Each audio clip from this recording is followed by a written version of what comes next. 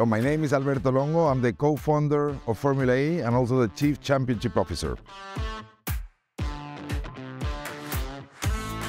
The ultimate goal of Formula E is basically to promote electric vehicles. And historically, electric vehicles have had a lot of barriers to penetrate the market. Range, price, and infrastructure has been the main restrictions that we have for the adoption. So having a platform like Formula E is basically helping overcome all those challenges that we had in the past. And how we do that? We do it through the most amazing and thrilling racing in the world.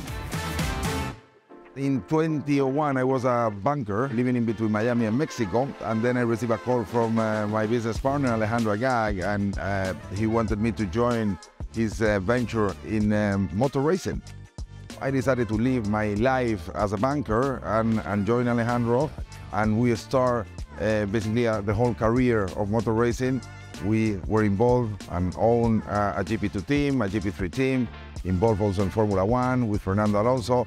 But suddenly we decided that there needs to be for something else. We needed to create something to change the world and to bring awareness about the electric vehicles. And that was drive our decision to create this fantastic championship.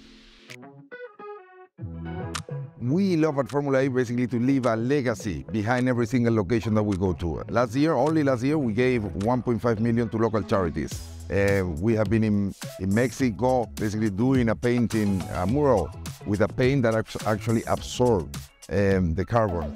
So definitely, it's part of the ethos of Formula E, like to leave a legacy behind everywhere we race.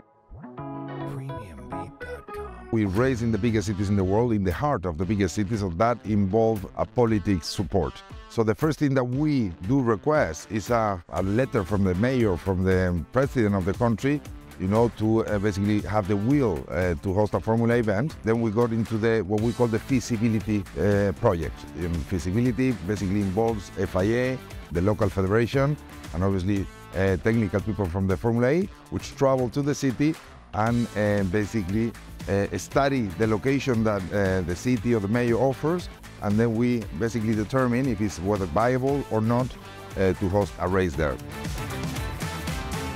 So what can we expect from Season 9? I think excitement. Again, we have an amazing new Gen 3 that is capable of basically producing 40% of the energy that it consumes while it's racing. We have new rules. We have 4 amazing new cities which go from India to Brazil to South Africa in Cape Town, and now we go to Portland in the US as well. I think Formula E today is the most exciting form of racing that you can have in the world.